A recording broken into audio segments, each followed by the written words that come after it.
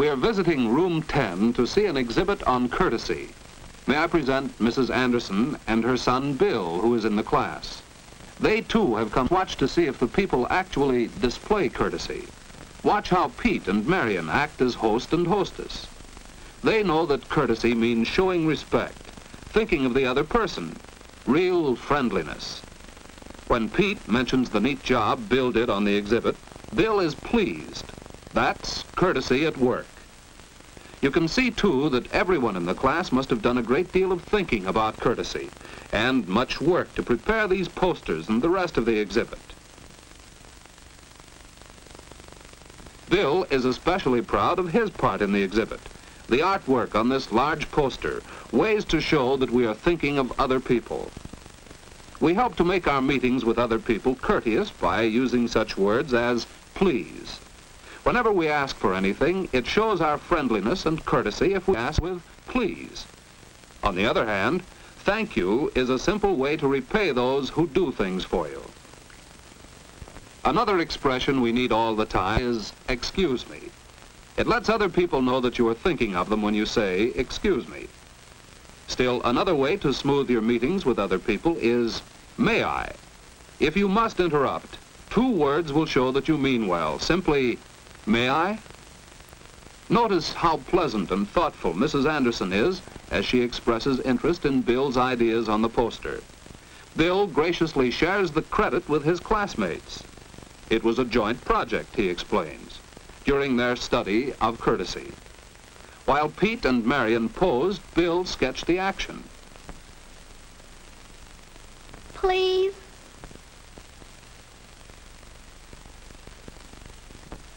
With that sketch finished, ready for final artwork, Pete got ready to play the guest for the next pose. Marion was the hostess, offering him a cookie. Thank you. Pete showed that he appreciated her kindness.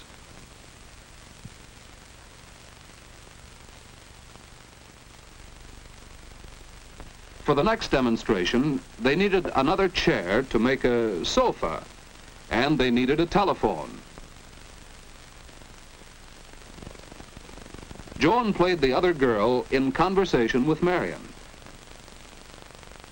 Marion had to interrupt to answer the phone. Please excuse me. She was pleasant and courteous as she excused herself. In the next pose, Marion had something important to say, or else she wouldn't have interrupted. May I? Marion is considerate of her friends. Besides these examples of courtesy, there are others. For instance, Mrs. Anderson's way of constructive suggestion. And notice how Bill begins his reply. It's really quite good, Bill. But don't you think these courteous ways can be used in more than just these 4 situations? Oh, yes, you're right, Mother. That's why we put the captions on the poster. We need them all the time. Yes, we do need these simple expressions all the time to show that we are thinking of the other person. On the table is a scrapbook, especially prepared for the exhibit. It also showed consideration of the other person. The exact form of an invitation letter may vary, but this is an example. Dear parents, an exhibit of our schoolwork and courtesy will be held in room 10 of the Sunnyside School on May 29th from 7:30 to 9 p.m. We hope you can come. Your friends, the class of room 10. Notice the details about place, date, and time, as well as a few words of cordial invitation. This type of invitation needs no acceptance, but the class prepared an example of one for their scrapbook. Dear friends, we thank you very much for the invitation to your exhibit in room 10 of the Sunnyside School on May 29 from 7:30 to 9 p.m. We shall be pleased to see your work on courtesy. Sincerely yours, your parents. A letter of acceptance shows all the same details to be sure they are correct.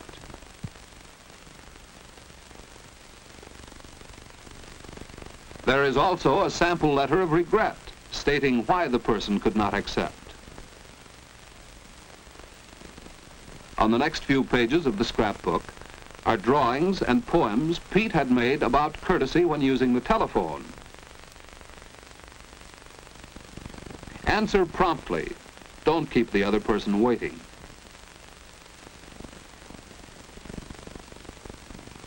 Friendliness is one of the main parts of courtesy.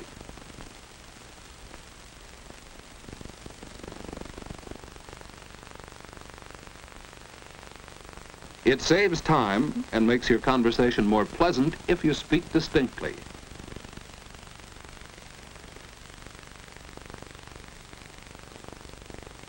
It's courteous to be brief. Someone else may want to use the telephone. So much for the scrapbook. Over here is a poster that another student made. Be a good listener. It pleases the speaker to know you are really interested in him. And then, too, you can learn much by listening carefully. Mrs. Anderson is being a good listener now, isn't she? And then there's the matter of introductions. How will Bill introduce his mother and his teacher? Mother, may I present Miss Barton, our teacher? See how Bill shows respect to his mother by mentioning her first. Because she is the older woman, he presents Miss Barton to her. And he helps their conversation get started by explaining who Miss Barton is. It's so nice to meet you, Mrs. Anderson. Bill has told me how much he enjoys your class. He's learned so much about courtesy. How did you teach him to make such a polite introduction? Perhaps Bill should explain that, Mrs. Anderson. Well, in our practice in class, we learned that introducing people was just a matter of showing respect. Marion, I'd like to introduce my friend Pete. Bill mentioned the girl's name first and showed respect by presenting the boy to her. You can mention either name first with two boys of the same age. Bill, this is Pete. Pete Dalton, Bill Anderson. How do you do, Bill? Hello, Pete. So the poster that grew out of this practice is included in the exhibit. And that's how the class learned that introductions are really easy. Just remember to show respect.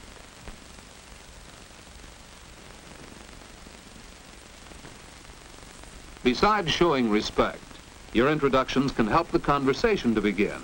Notice how Bill's mother introduces her friends, Mr. and Mrs. Hall. Mrs. Hall, this is Miss Barton, the teacher in this room. Mrs. Hall is Joan Hall's mother. Miss Barton, as hostess, offers her hand. Next, Mr. Hall is presented to Miss Barton. And finally, Bill is presented to Mr. and Mrs. Hall. Remember the order? There's a technique to shaking hands. No one likes to have his hand crushed by a bear, nor to clasp one like this, sometimes referred to as dead fish.